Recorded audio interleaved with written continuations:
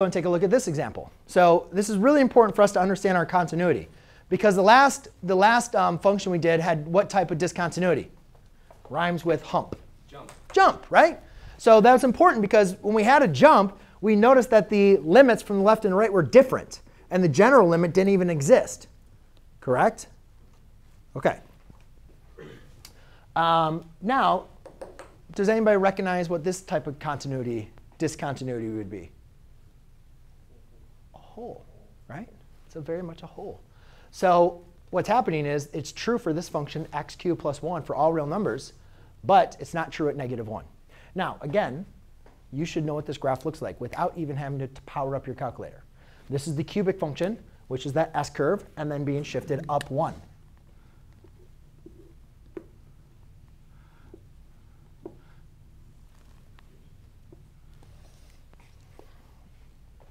OK?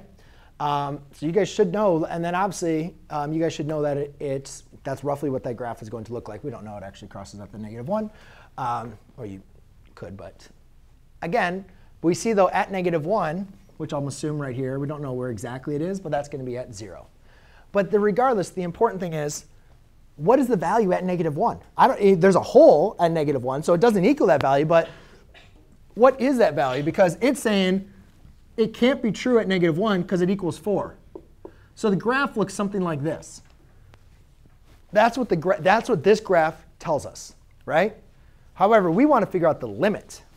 So what is this value? What does it even equal at -1? We know the function tells us it can't equal -1, but in reality, we can plug in -1 here, right? Is there anything wrong with us plugging in -1 to see what the value should be? So let's go. And if we plug in the -1, what would you get? 0, right? So you guys can see here that the limit, as we're approaching from the left, is 0. As we're approaching from the right is 0. So therefore, the limit for the general limit is also 0. So when it's a hole, we know that those left and right hand and the general limit is still going to exist, right? One thing I forgot to mention, though, but what if I said, what is h of 0? I'm sorry, what is h of -1? What if I asked you for the value of the function at -1? Yeah? Say 4. Right? So remember we're doing something different than what we've previously learned, right?